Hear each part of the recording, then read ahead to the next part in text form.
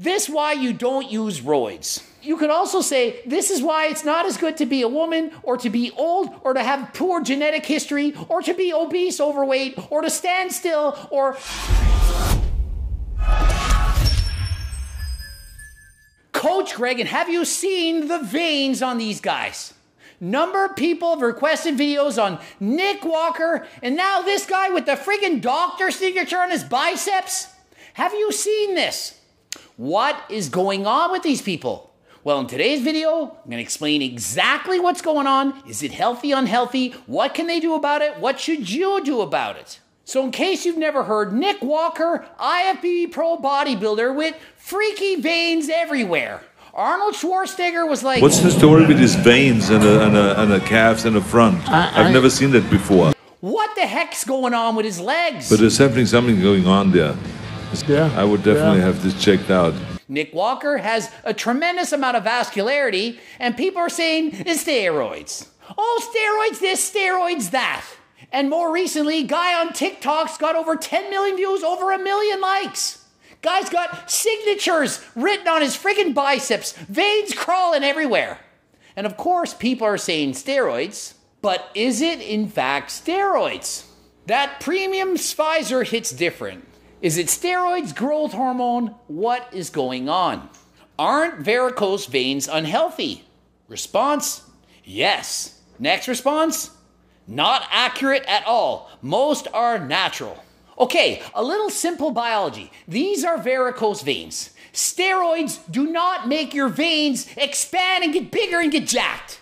Steroids make your muscles grow, but they don't make veins get huge. It's not what's happening. So you can't just take steroids and the veins just grow.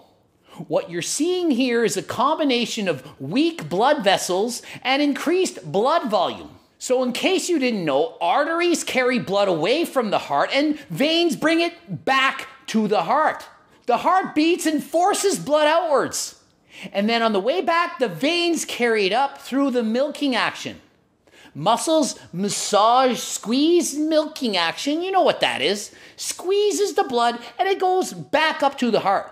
It takes a lot less effort to pump blood down because of gravity than to bring it up against gravity. And the veins have one-way valves. Consider a valve like this. Okay, so here's your vein and there's a valve inside. These valves, they shut and prevent blood from going down. They open up, blood can come up, and they shut so that it doesn't come down.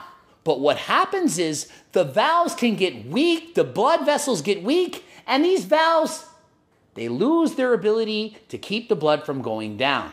If that happens, the blood can no longer go up, and it suddenly comes down and can pool. This pooling of the blood causes the veins to expand because there's more and more blood inside. So what once was a nice pretty vein is now massive and swollen. And that is what you are seeing. So what's happening in Nick Walker's legs and this guy's arms is the veins are no longer strong enough to prevent the blood from pooling and going back down. It's not good. Of course it's not healthy, but it's not just because of steroids.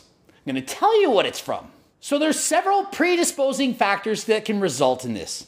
First of all, you should know it's way more common in women than in men. So despite the fact that men have more testosterone than women, it's actually much more common in women than men.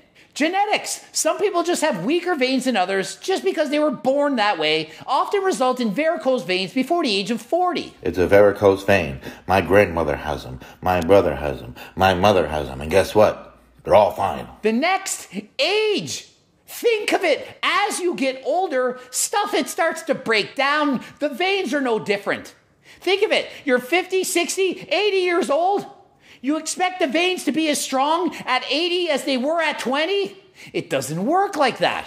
Being overweight, whether it's obesity or having a lot of muscle, if you're overweight, it puts more strain on the blood vessels. So Nick Walker, if he approaches 300 pounds, whether it's through body fat or muscle, it does in fact place more strain on the heart and your entire circulatory system.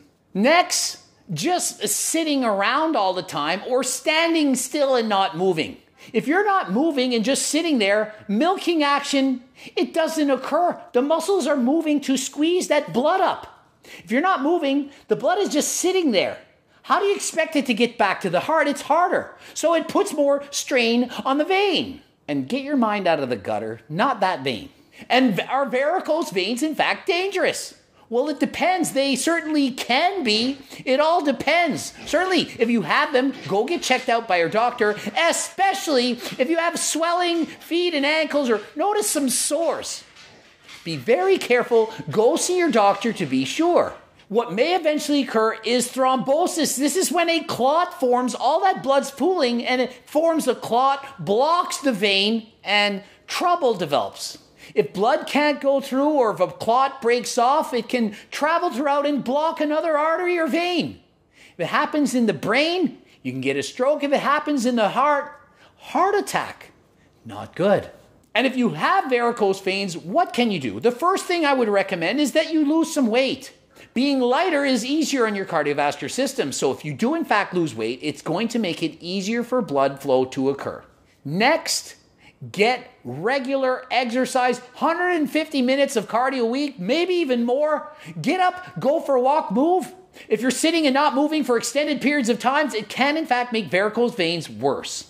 Next, if you're at work and you're standing still, maybe you're a cashier and you can't move around very much, take breaks as often as possible and either do exercise, move around, or elevate your legs. When your legs are elevated, the blood is more easily going to flow back to the heart.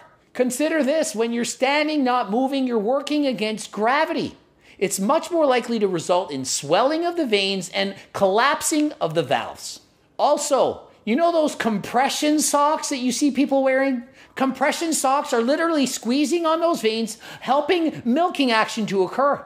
It's pressing, squeezing the blood, which allows it to flow upwards towards the heart. And so is this in fact a result of steroids? Well, it's certainly not making it better, but it's not the only reason that people have varicose veins. So if you do take steroids, more likely you're going to have increased blood volume. And if you're larger, not moving around, not doing enough cardio, the blood vessels can get weak, the valves collapse, and you'll see swelling, and varicose veins will be the result. One paper cut and you are done. A number of comments talking about getting bled out if you get a paper cut. It's a vein, not an artery. Veins bring blood to the heart, not away from it. If you cut an artery and the blood is pumping the blood through, every time it beats, you're going to lose some blood. But a vein is bringing it back through the heart. It's sitting there pulling, not doing anything. You're not going to bleed to death from having a paper cut on a vein. How do I make sure I never get this? Well, watch this freaking video. This is why you don't use roids. You can also say, this is why it's not as good to be a woman or to be old or to have poor genetic history or to be obese, overweight, or to stand still or... and so on. So no, it's not just roids. Legs in my veins do not bother me whatsoever. I actually think they look pretty badass. And there's nothing wrong with them. So next time you see varicose veins on a bodybuilder, don't think steroids, think, oh, I know what that is. That thing that mostly women get, but guys still get it. And if you're overweight, it's not so good. And you need to do cardio and move around more and lose some weight to minimize your chance of getting it. Think that. Stop thinking steroids. Ending it here. GregDoucette.com for coaching. Greg Doucette, IB Pro. Please watch the bloobs. Don't forget, harder than last time supplements, training books, cookbooks, coaching plans, me and my team, phone consults, cameos. I'm doing it all. Subscribe, click the bell button, comment for the algorithm, and until next time, I am out.